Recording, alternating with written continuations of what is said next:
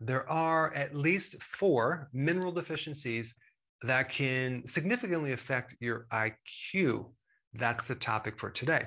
Generally speaking, it's your intelligence, it's your ability to solve problems, it's your ability to learn and understand certain things. There's a memory or a recall component to it. And some people say, well, you know what? Your intelligence is really finite, and either you're born with it or you're not.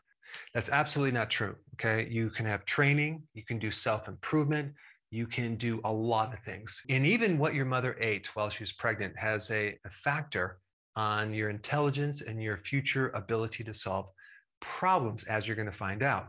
But there are other factors too, like with learning. It could be that you were in school and no one ever taught you how to study or learn. And I'm being very sarcastic because they don't teach kids how to study or learn. You're just expected to know that. So you go in there and you sort of memorize, you reread, you rewrite things over and over, and hopefully somehow you pass the test and you get through it. But today I want to really focus in on the nutrient part of your intelligence. So probably one of the most influential trace minerals, which you don't need a lot of it, but you need a little bit of it. And if you don't have that little bit, you're going to be in big trouble, because if you're deficient in iodine as a child, your IQ can go down significantly, like 13 points. Okay. Now, even if you're deficient in iodine as an adult, there are certain studies that show that it can decrease by 15 points. And that's pretty significant. But the crucial time to get iodine is when the woman is pregnant with that baby, as well as when they're breastfeeding. Vitally important. And so iodine is involved in the creation of your brain and of certain parts of the brain, like the hippocampus, which is involved with learning, memory, being able to navigate yourself through different things. So primarily we have the hippocampus and then the frontal lobe involved in problem solving. But of course, how much of these parts of the brain are involved with problem solving in IQ? I mean, it's pretty remarkable. Some people have had huge amounts of trauma and damage to their brains. I mean, destruction of a good portion of the brain, and they still seem to maintain their cognitive function and their IQ. So I just wanted to point that out, because we really don't know how much brain we really need. Apparently, we have a lot of extra. Now, the second mineral that is the most important is zinc. Zinc is involved in hundreds of different enzyme reactions. Okay, it's definitely involved with the hippocampus. It's involved with making neurotransmitters. And if you're low on zinc, your IQ is going down. But this zinc correlates with copper. They both work together. So you need this zinc to copper ratio. And when you have children that have autism, for example, there's nearly always extremely low zinc and copper levels. But there's a huge correlation between high IQ and good zinc to copper ratios. Copper is also very low in Alzheimer's patients. Also, it's super concentrated in a structure in your brainstem called the locus coeruleus, which has everything to do with your sleeping. And then we have magnesium. Magnesium is needed for making ATP. It's needed for energy in the brain. And if you don't have enough magnesium, there is a huge correlation between a lower IQ.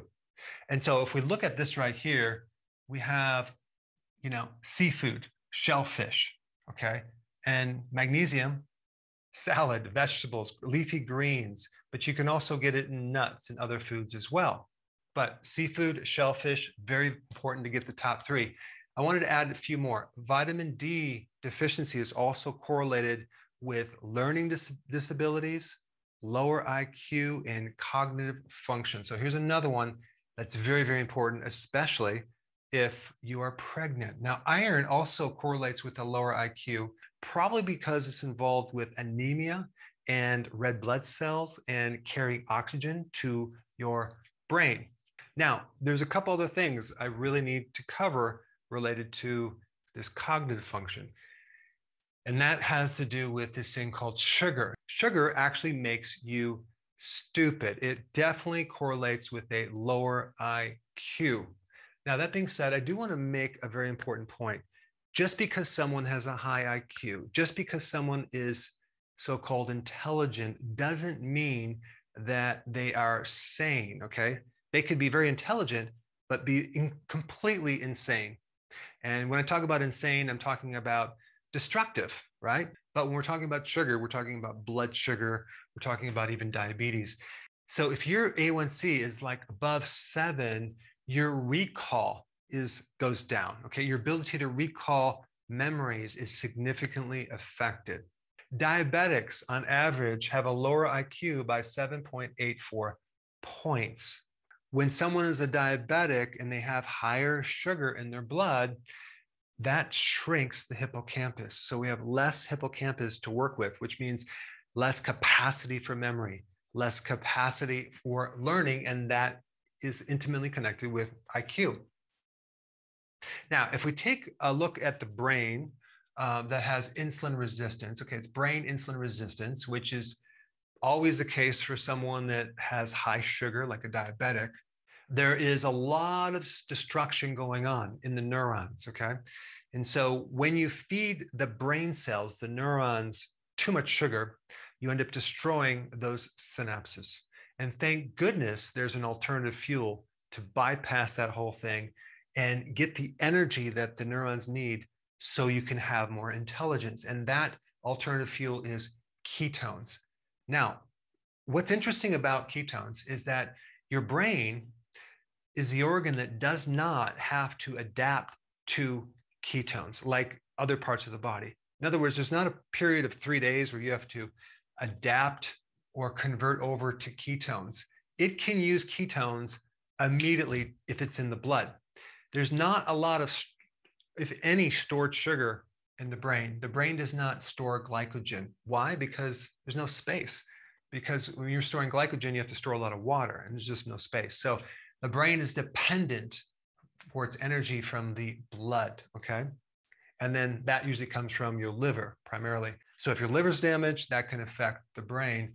But if the brain has a choice between ketones or glucose, it will always pick ketones as a primary fuel. And that way, even if there's damage to the brain cells can get energy. So in other words, your brain is very vulnerable to what diet you are on. And really what determines if there's ketones in your blood or not is really two things: glucose and your insulin levels. So when a person starts to go on the ketogenic diet and they start lowering their glucose, they notice also their insulin levels lower. They may still have problems and they may not notice the significant benefits of ketosis for quite some time, primarily because there's this background basic level of insulin in their blood at all times. And if someone is obese, they usually have like 3 times the insulin levels. And this really has nothing to do with their diet. It's just that their baseline insulin is just a lot higher than someone that doesn't have a weight problem. So if you are watching and you're overweight, just realize the more you lose weight, the more the insulin levels decrease, the more the benefits, and it could take some time. So what are the takeaways from this video? Shellfish, seafood, big salads, and cut the sugar out and go on a low carb diet. Now, there's a lot more to talk about the brain. If you haven't seen this video related to brain health, this would be a very interesting one to watch next.